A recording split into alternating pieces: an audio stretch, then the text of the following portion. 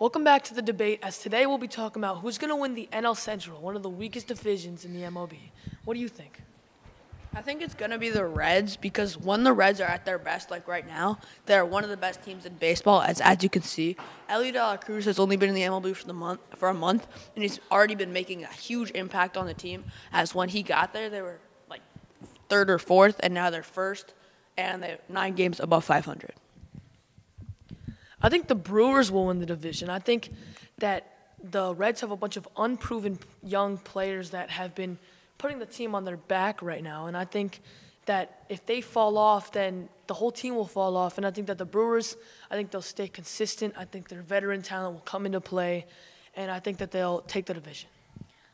I agree with Khalil. I do think the Brewers are going to take the division because they have the most experience. And I think although the Reds are a very streaky team, I do think they're going to fall off at one point because they have a lot of young stars that are putting the team on their back. Yeah, the Brewers, they started off very hot and then they slowed down a little bit, but they've been on a little bit of a plateau lately. They haven't been going downhill. They haven't been going uphill. I think if they stay on that straight line, I think the Reds have been going like this, and at one point it's going to have to flatten out or go downhill. So I just think the Brewers will win it. I'm going to have to disagree with you on the staying at the same part because the Brewers got swept by the A's and the Tigers, 2 of the worst teams in baseball. And the Reds have been doing the same thing, but they've been on the higher edge of it recently, whereas the Brewers have been, like, when they're on that, like, plateau, they're just around a 500 team. And when the Reds are at their highest, they're not as bad. All right, so we have some breaking news from Cincinnati and Houston. The Reds have decided to trade first baseman Joey Votto to the Astros for veteran first baseman Jose Abreu. How do you feel about this trade for the Reds and the Astros? I actually think this benefits the Reds because Jose Abreu's more of a power hitter that they need to balance out the rest of their order. I like this trade a little bit more for the Reds. I think it's veteran first baseman for veteran first baseman.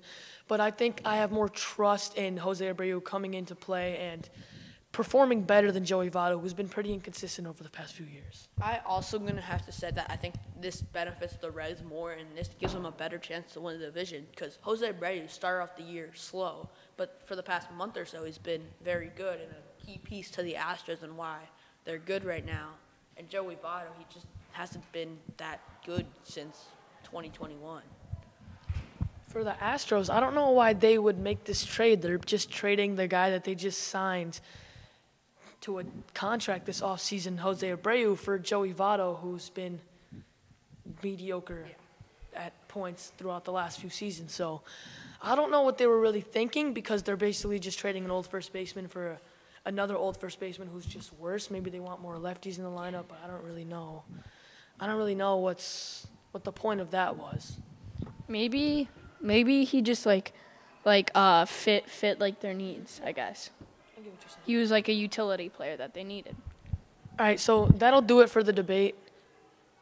Oh, and we have some more breaking news. The Astros, again, they are selling at the deadline. The Astros have sent Alex Bregman and Jose Altuve to New York for Isaiah Kiner-Falefa and Josh Donaldson. What were they thinking? They're 2 of their biggest franchise pieces who have won them titles, and for Isaiah Kiner-Falefa, who is a terrible hitter, and Josh Donaldson, who is a washed Yankees third baseman. What were the Astros thinking?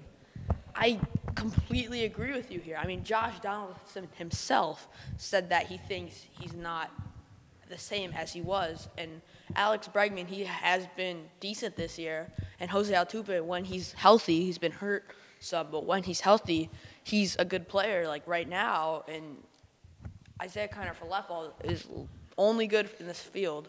And literally, he's nothing compared to Jose Altuve. And same with Donaldson to Bregman. This is a great trade for the Yankees.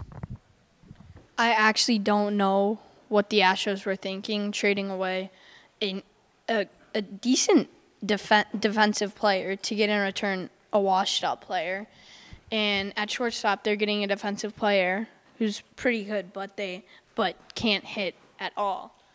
They basically just traded their whole infield. Jose Abreu, Jose Altuve and Alex Bregman have all been traded in just a matter of minutes. I don't know what's happening right now.